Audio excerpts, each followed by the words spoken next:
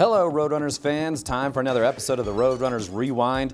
Let's catch you up with our basketball teams who continued conference play at the Auraria Event Center.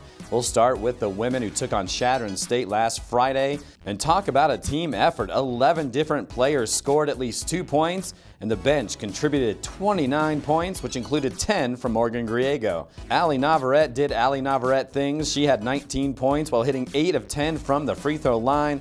The Roadrunners would go on and take the win. The men also took on the Eagles last Friday night. Lalu Oki piled up the stat sheet to the tune of 24 points, 10 rebounds, and 3 assists. He finished with a program record of not missing a shot in 12 field goal attempts. This guy is always money. And if you haven't seen this, then hold on to your cellular phones as Morris Colton absolutely tears down the rim on this dunk. Colton lit up the social media world with this thunderous jam. The Roadrunners fall in a close one to Chadron, and they will look to get back on track this upcoming weekend.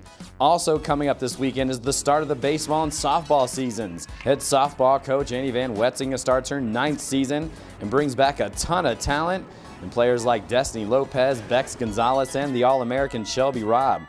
Baseball coach Ryan Strain returns for his 5th season, and this team is fired up to show not only the RMAC they mean business, but the NCAA as well after being snubbed for the big dance last season. Expect a lot of offense in downtown Denver this year.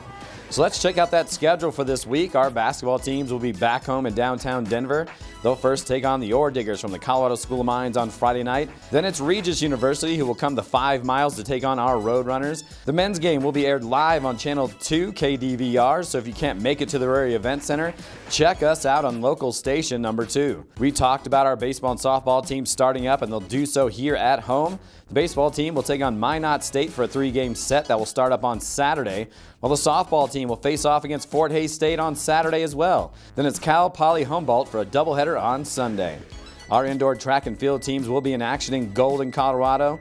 They'll compete in the Mines Winter Classic over Friday and Saturday. And how about some tennis? Our women's team will head to Fort Collins to take on Colorado State on Saturday. That'll do it for this episode of the Roadrunners Rewind. Make sure to keep up with all of our teams at roadrunnersathletics.com. We'll see you next time.